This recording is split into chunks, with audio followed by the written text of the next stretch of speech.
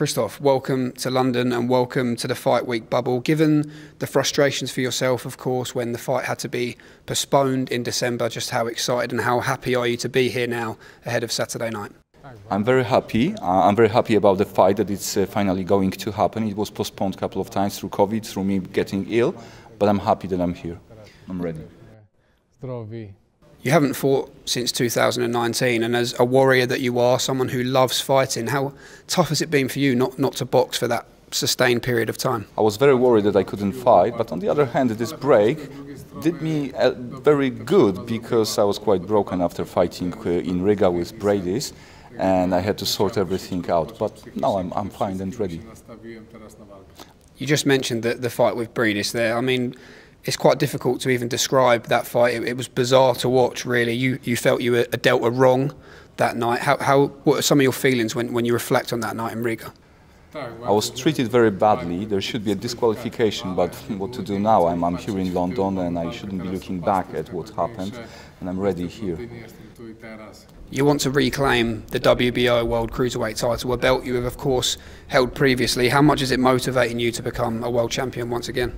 I'm hugely motivated. I'm going to have a great fighter opponent in front of me, so it's a great motivation.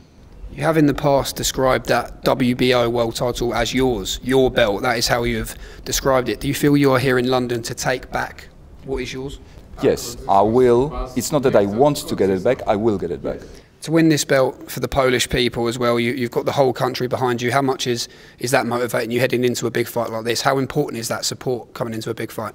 It's an enormous motivation, and Polish people will always support me. It's a shame that they cannot support me in person, because normally a lot of people would come to gala, to boxing gala, but they will support me in front of their televisions.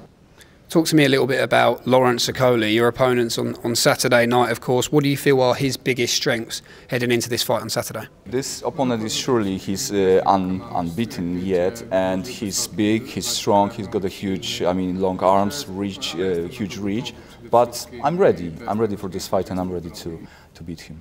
In Lawrence's previous 15 fights, because of that awkward style that you've touched on there, his opponents have struggled to have success against him. How do you visualise having success that his previous challengers haven't been able to have? You will see it on Saturday how I will beat him up. I had a lot of sparring partners, also tall, also uncomfortable, and you'll see it on Saturday. Do you believe in this fight, Krzysztof, we will learn just how good Lawrence Okolie is on paper? You've got so much more experience than him. You've been a world champion. You've been where he wants to be. This is a massive step up for Lawrence Okolie. Surely, I will show the best boxing, the best fight, and I will show his place. And just finally, Krzysztof, you believe that you can win this fight by knockout on Saturday, and you'll be taking that belt back home to Poland? I'll surely win this fight, and I'll take this belt back to Poland. Krzysztof, thanks for your time. Good luck. Thank you very much.